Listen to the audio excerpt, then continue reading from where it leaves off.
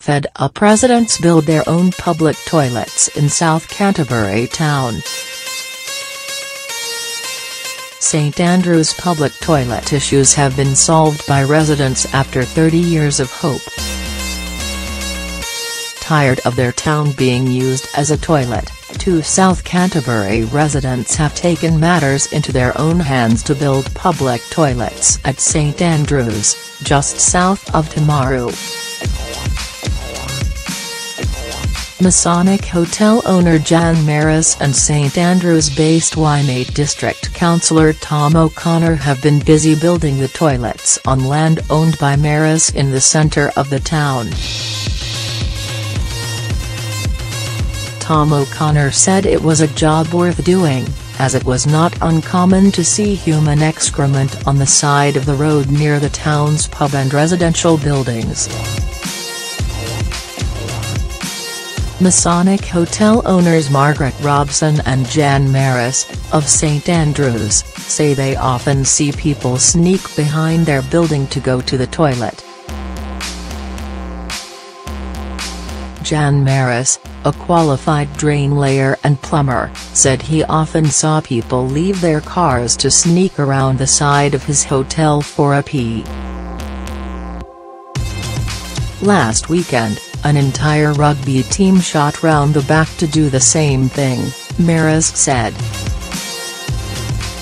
Masonic Hotel owner Jan Maris, left, and Waimate District Councillor Tom O'Connor hold up a toilet that will soon be open for public use in St Andrews. They're hoping the new toilet block, which will include 3 toilets, a shower, baby changing area and washing machine, will put a stop to the issue. The facility will be available for people to use free of charge. The block will be built on land behind the Masonic Hotel, which sits alongside the increasingly busy State Highway 1. The toilets are connected to the hotel's septic tank and the hotel cleaner would ensure the toilets were kept clean, Maris said. Council records show, since 2004, there have been 5 public submissions to the council's annual plan asking for a public toilet for the town. The council were sympathetic. For the council to install it they would have to buy real estate for what, $50,000, and we are a small council and we just don't have that kind of money, O'Connor said. It was just a problem they didn't have a solution to.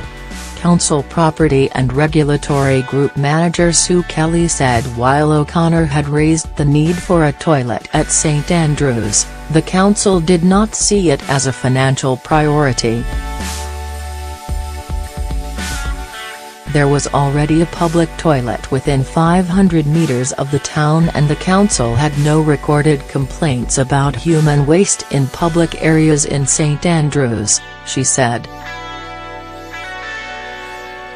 O'Connor acknowledged there were other toilets, but said they were not located where travelers usually stop.